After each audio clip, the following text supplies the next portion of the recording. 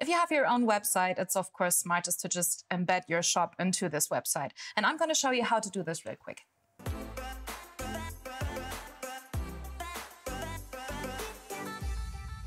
So you're in your shop settings. You go to Advanced and hit Embed Shop in Website. Now you scroll down and here you see the code snippet that you're going to need. So you would just hit Copy, so it's copied to your clipboard, and you go back to your WordPress backend. Then you hit Add New Page.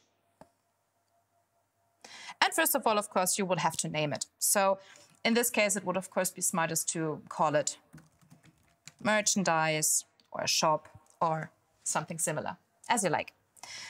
Now it's very important that this field is set to text instead of visual, because otherwise WordPress can't read the code. So you just insert your code snippet. Now it's in there. So when you hit preview, you can already see that your shop is embedded into your merchandise page. And that's already it. Now you can embed your shop into your WordPress backend and can show your customers on your website what beautiful products you have to offer.